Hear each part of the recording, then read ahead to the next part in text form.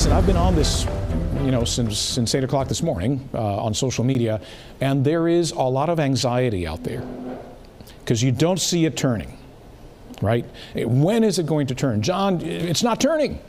It's coming straight to us. It's going to turn, all right? The turn was never forecast to be on Sunday.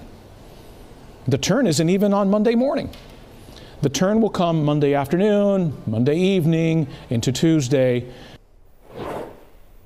Remember that?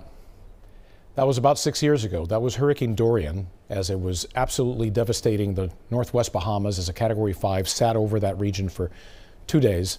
It was headed straight west. Lots of people in Florida were concerned the hurricane was heading here.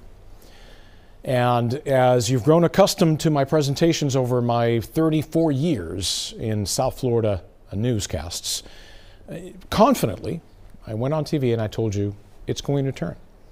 You don't need to worry. It is going to turn.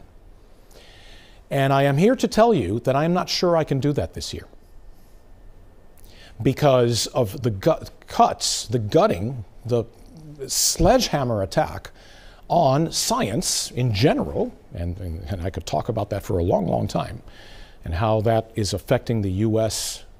Leadership in science over many years, and how we're losing that leadership, and this is a multi-generational impact on science in this country, all right?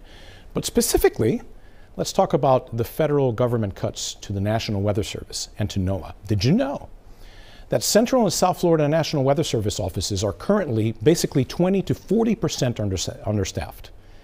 From Tampa to Key West, including the Miami office, 20 to 40% understaffed.